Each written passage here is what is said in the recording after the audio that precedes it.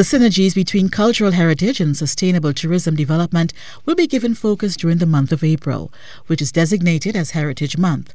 The National Heritage Committee has planned a number of new activities geared at creating awareness for the need to conserve Grenada's cultural heritage. On board this year is the Grenada Tourism Authority. Speaking on the link between tourism and cultural heritage was Product Development Manager at the GTA, Curl Hostialik. She said the GTA will be working alongside various schools to ensure that students have an appreciation for cultural tourism. Starting with the schools is definitely a place that we need to be able to start for them to be able to understand and see the synergies and to become involved.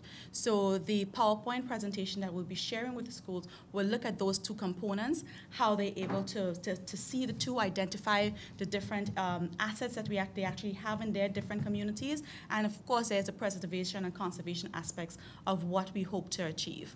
Member of the Willie Redhead Foundation, Gloria Payne Banfield, says another aspect in recognizing Heritage Month is the reenactment of slavery at the River Entwine Estate. She said this will give people, especially students, a practical demonstration of what transpired during slavery. But what we're trying to do is to animate these sites. And so we're going to put people in them, we're going to put music in them, we're going to put dance, we're going to put food and everything that goes with animation. And we're thinking of these sites all around the island, but this year what we want to highlight would be the River Entwine Estate, which is truly a heritage site dating back to the 18th century.